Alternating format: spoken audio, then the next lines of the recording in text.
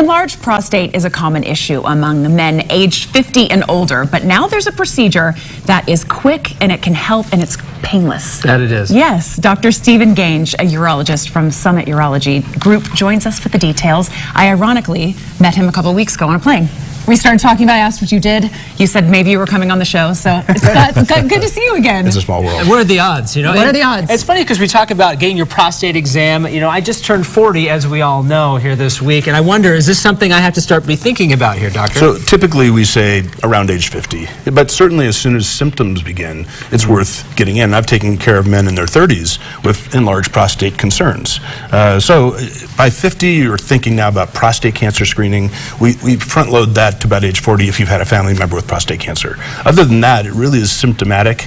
And so if you're not having any urinary symptoms, congratulations, give it about 10 years. I'll see you in the office. You will? You eventually will. I'm looking forward to it. All right, so you have done a lot of different types of procedures, but you're doing one now that you say is the best thing that you've seen. Best thing I've seen in urology since the mid-'80s. And so historically there's a procedure about 80 years old called the TURP.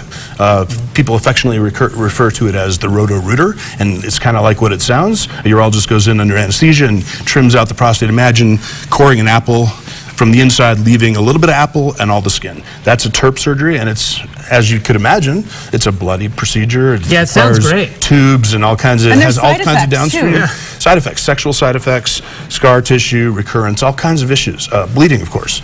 And so then there came medications, and the medications that were around in the 80s and 90s, and they are still used today.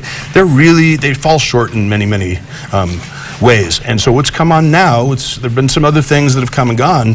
I've been involved in the early research with something called Urolift. And Urolift is simply a mechanical procedure that disobstructs the prostate. So rather than carving all that tissue out or applying heat or steam or all kinds of crazy things, we simply move the lobes of the tissue apart, creating a channel where there wasn't You're one. seeing the video on the screen right now. I saw this on your computer. Yeah, that's right. So that's 4 implants, and that's often what we place, sometimes up to 6 or 7, but we simply go into the prostate, as you see here, with an instrument. This is done under local anesthesia in my office. Numbing medicine is all. Didn't you say 6 minutes long? You know, about 6 minutes? the procedure with all the, the numbing and the time afterwards is about an hour in the office.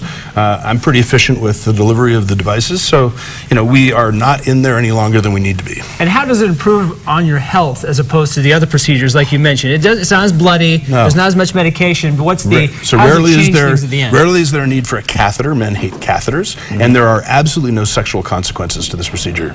And that's the first of its kind. I mean, all the procedures that we do for this condition, BPH, everyone is fraught with some degree of sexual consequence. Even the drugs that we talked about briefly have sexual consequences. This is the unique procedure that is easily performed. It lowers the bar for patients because it's not a big trip to the hospital. It's not a scary thing. We do it in the office. They leave feeling better within a week or two, and they don't have any residual concerns with regards to sex, and it's vital. Well, what are you hearing from your patients after you go through this? They go through this procedure. What did they tell you? Right. So I've gotten hugs. I get high fives all the time. I have the happiest group of patients in my practice, being the ones that have had Urolift. It's almost predictable. I'm always surprised if someone's not over the moon about it. So by and large, this is one of those things that, we do a lot of procedural things in medicine and surgery. This is one of those things that has a almost guaranteed outcome. And if it doesn't quite meet the mark, we can repeat it. That doesn't burn any bridges. We can even go on to that first surgery I mentioned if we have to. Most of my men don't want to do that. And gosh, if you were only passionate about it, I mean, I think people would maybe get on board. And I think the success shows because I'm reading here that you're designated as a center of excellence for treating patients.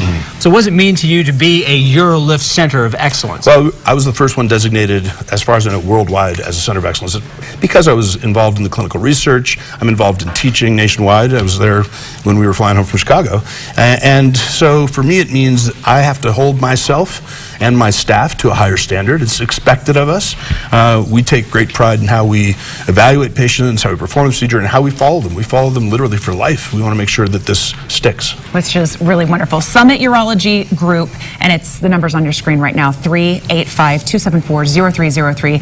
That's your website too, and we'll put it on our website if you want more information. Dr. Gange, thank you so much. Great to see you. Thank you for being with us. Now, coming up still ahead at the end of the show, see some useful items for Amazon for $1 or less.